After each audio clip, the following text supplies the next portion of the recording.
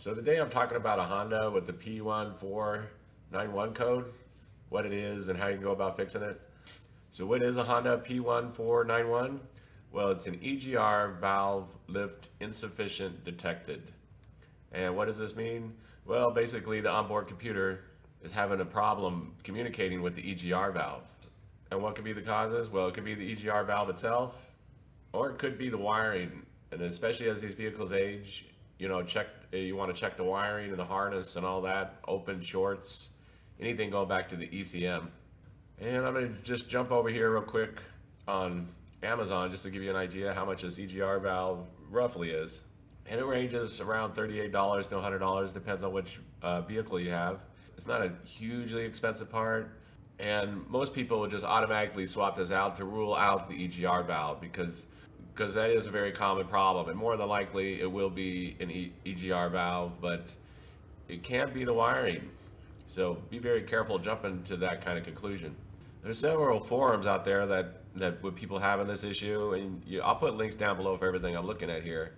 But the first thing that I would do is, here's a good image of this and everything, what's going on with the EGR valve, and it has the wiring, and it's going back to the onboard computer. The first thing to do would be to check this wiring. Be sure that it's not open or shorted, and be sure that it's getting the correct voltage. Also be sure that where it's plugged in, the harness has got a good connection going in, and the wires aren't all messed up somehow and not getting a good connection.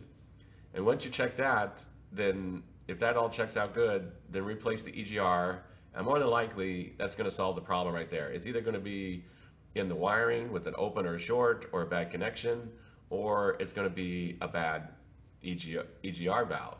If that doesn't solve the problem, it could possibly be a bad ECM, but that's pretty rare. Usually, most of the time ECMs or onboard computers don't go bad that often. So that's not that common. It's way more common that people will replace the EGR and it doesn't work, and they think they got a bad onboard computer, but really it's the wires running back to the ECM.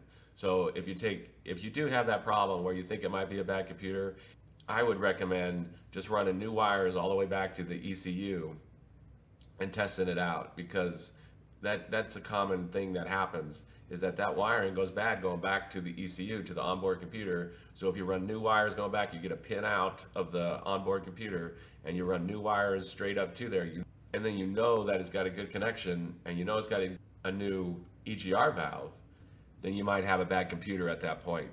But I would definitely go over that very, very well before you replace any ECU, if it goes that far. Like I said, 90% of the time when you have this problem, when you have a Honda P1491, it's going to be the EGR valve or it's going to be in the wiring.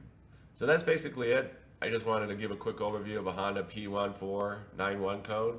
If you have anything to add, please comment down below. If you have any questions, ask me and I'll try to answer them.